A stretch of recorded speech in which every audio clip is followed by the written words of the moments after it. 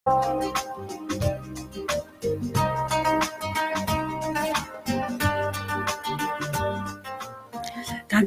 მეორე რუბრიკით. გადაცემის თემა ნიკო კეცხოველის პრემია 2019. მდგრადი განვითარების მიზნები. გადაცემის სტუმრებია კონკურსში მონაწილე მოსწავლეები ნიკა ხუხუნაიშვილი, გუგა გაგლოშვილი, ანასტასია ჩაჩუა. მოგესალმებით ბავშვებო. მოგესალმებით, გამარჯობა. მადლობას მოგახსენებთ დღევანდელ გადაცემაში მონაწილეობისათვის და აი თქვენმა მეგობრებმა წინა რუბრიკაში ისაუბრა თავიანთ სკოლაზე, ისაუბრა ამ პრემიის შესახებ, თუ როგორ დაიგეგმა სკოლაში და საინტერესოა უშუალოდ თქვენ რა გსურთ საზოგადოებამ იცოდეს თქვენი სკოლის შესახებ. ესე იგი, ჩვენი სკოლა დაახლოებით ნოემბრის დასაწყისში ჩაერთო ნიკო კეცხოველის საპრემიო კონკურსში. მოგეხსენებათ ნიკო კეცხოველის ეს კონკურსი არის მდგრად განვითარების მიზნებზე და გადავწყვიტეთ, რომ ჩვენი სკოლა დახმარებოდა ხალხს, გაეგო ხალხს ამ ჩვენი მდგრად განვითარების მიზნებზე. ეს ჩვენი მდგრადი განვითარების მიზანი გაერომ შეიმუშავა, რომ სამყარო გავხადოთ უკეთესი და პრინციპში უკეთესი. ესე იგი, ჩვენ გადავწყვიტეთ, რომ გაგვეცნო ხალხისთვის ეს ჩვენი მიზანი, რომ უფრო დავაჩქაროთ ამ ჩვენი მიზანის შესრულება და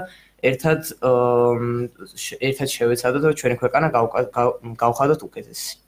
სხვადასხვა ძალიან საინტერესო და მნიშვნელოვანი პრემიისთვის იღწვით. მე როგორც ვიცი 2003-მდე საჯარო და კერძო სკოლა ამ პროექტში ჩართული. თქვენ როგორ გაიგეთ აღნიშნული პროექტის შესახებ და როგორ მოხდა თქვენი სკოლის მოსწავლეების ჩართვა სხვადასხვა აქტივობებში? ესე იგი, ჯერ დერეფანში ფორმატები იყო გამოყენებული პლაკატები, სადაც ეწერა ნიკო კეცხოველის სასკოლო პრემია, რას აღნიშნავდა.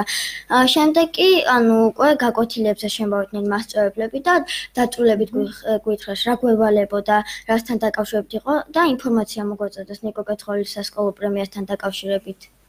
აქტიურად ხართ სხვადასხვა პროექტებში ჩართული სასკოლო და არასასკოლო პროექტებში. დიახ, ჩვენ გვაქვს გეგმები და გვაქვს მრავალი პროექტი, რომელსაც განვახორციელებთ ჩვენ მომავალში.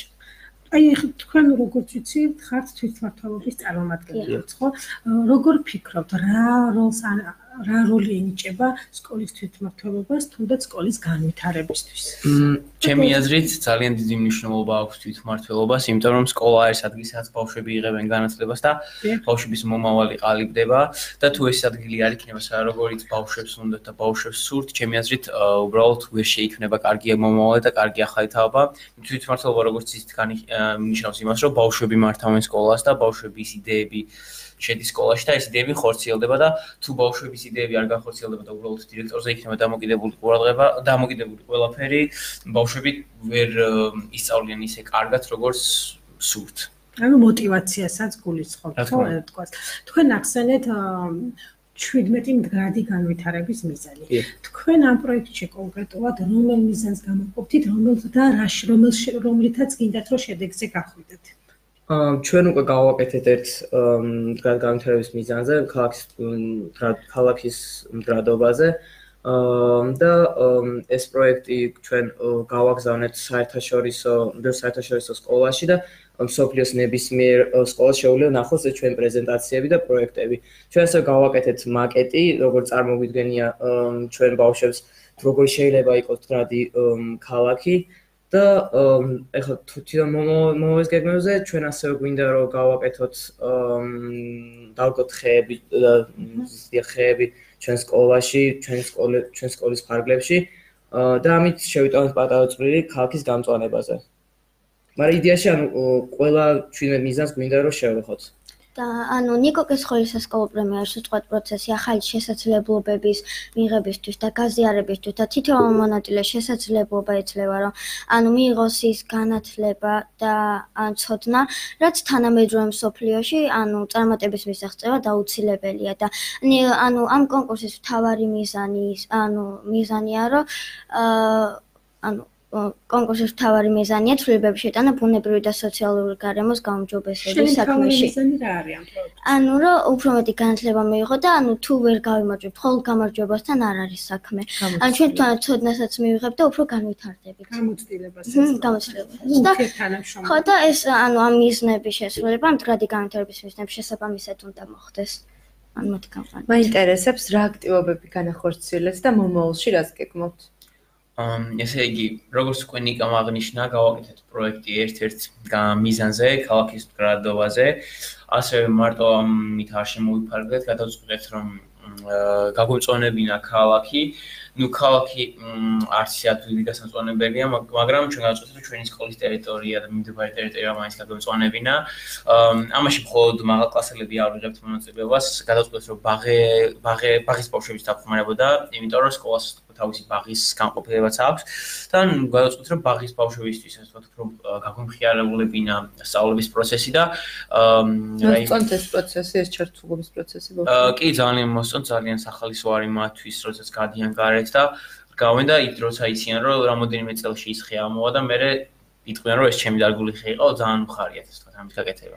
აი ამ პროექტების განვითარებას გარკვეული დრო სჭირდება, ანუ სკოლის შემდეგ. მაინტერესებს რამდენად მარტივია, იმიტომ რომ სკოლის შემდეგ ანუ ასე ვთქვათ, მასწავლებლები ან სხვა რამისთვის გაქვთ განკუთვნილი დრო და რამდენად გცალიათ იმისთვის, რომ ამ პროექტებში იყოთ ეს ჩართული.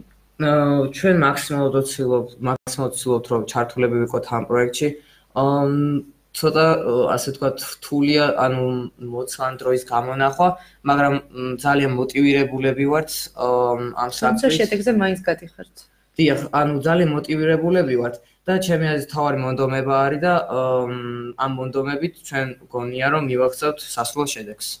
ბავშვებო, როგორც ვიცი, ამ პროექტში 200-მდე მოსწავლეა ჩართული, უკვე აღნიშნეთ კიდევაც და თუ ეცნობით სხვადასხვა სკოლის მიერ განხორციელებულ პროექტებს, რომელიც უკვე განხორციელდა და მიმდინარე პროექტებსაც, ანუ თუ ხდება სკოლებს შორის ურთიერთთანამშრომლობითი გარემოს შექმნა.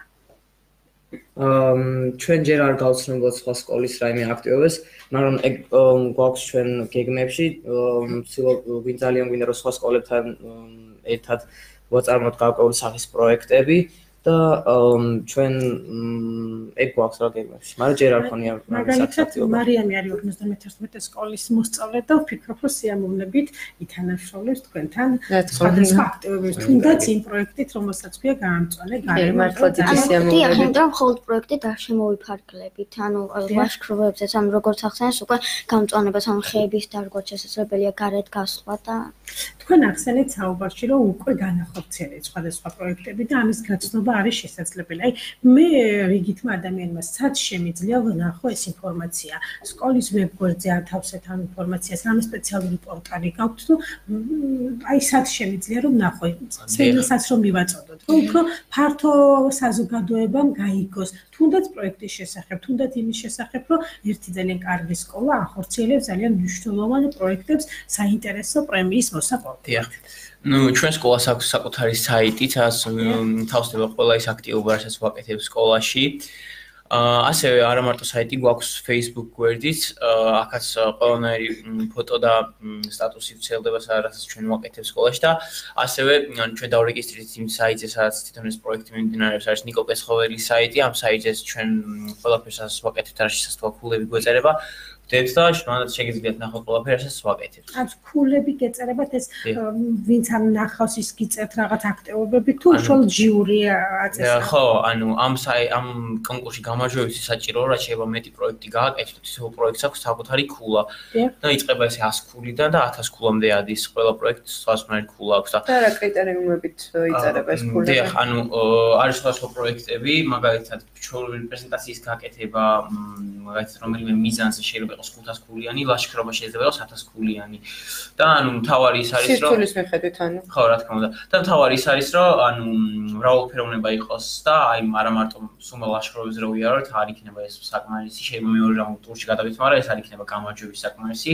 და აკეთეთ როგორც პრეზენტაციას, ლაშქრობებს უნდა დაგეთ და ბევრად შეიძლება მეტი პროექტი უნდა განახორციელო, რომ მრავალფეროვნებაშიც ქულად დაგეწეროთ. კი, ასევე დავამატებ, რომ ჩვენ შევქმნით ბლოგი სია განვითარებისთვის და ასევე შეგვიძლია გვეწვიოთ და ნახოთ ჩვენი პროექტები.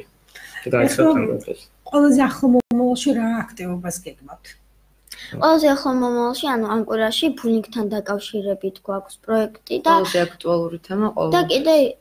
და კიდევ არის ეს გენდერულ თანასწორობაზე და ჩვენ გვაქვს დაგეგმილი ორივე პრობლემაზე გარკვეული სახის პროექტები და ძალიან გვინდა რომ პატარა ბავშვებს, ბაღის ბავშვებსაც და დაწყებითი კლასების ბავშვებსაც გავაცნოთ თუ რა არის, უფრო გავაგებინოთ რა არის ბულინგი და გენდერული უთანასწორობა, რომ მათ გაიაზრონ რატომ არის ცუდი და უარყოფითი ქმედება. თუ არის ამ აქტივობებში ჩართული მშობლები აქტუალურად? დიახ, ანუ ჩვენ სკოლას აქვს მშობლების თვითმმართველობას, ჩვენ გქონდა ერთი კრება უკვე და გამიხილეთ ეს ბულინგის თემა, ასევე გენდერული უთანასწორობის თემა და ჩვენ ერთად შევიმუშავეთ ეს პროექტები. ძალიან დიდი მადლობა ბავშვებო გადაცემაში მონაწილეობისათვის. წარმატებებს გისურვებთ და ძალიან მინდა აღვნიშნო კიდევ ერთხელ, ძალიან მნიშვნელოვან პროექტს ახორციელებს. სვენეს კი შევახსენებ, რომ ეთერში იყო გადაცემა მოსწავლის ხმა. გემშვიდობებით მომავალ შაბათამდე.